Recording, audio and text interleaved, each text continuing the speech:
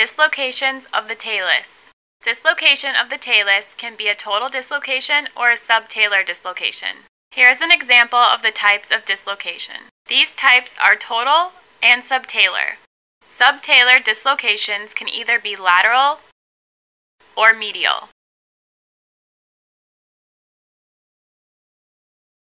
Total dislocation of the talus, which is not accompanied by a fracture, is a very rare injury. Most of these injuries are open. Urgent care is necessary to avoid soft tissue complication, high-risk avascular necrosis of the talus, arthritis, and soft tissue infection. Subtalar dislocation of the talus is a rare injury that results from either excessive supination or from excessive pronation. It involves simultaneous dislocation of the distal articulations of the talus at the talocalcaneal and the talonavicular joints. Lateral subtalar dislocation. It's often the result of high-energy trauma. Lateral subtalar dislocation has a worse long-term prognosis.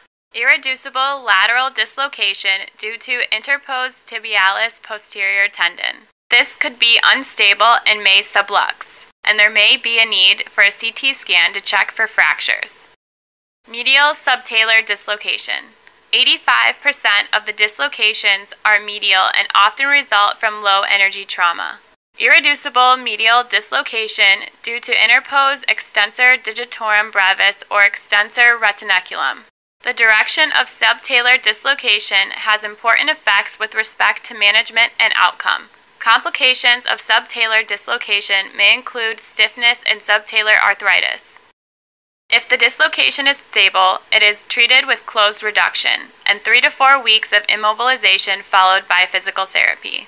If it is unstable after closed reduction, internal fixation may be required.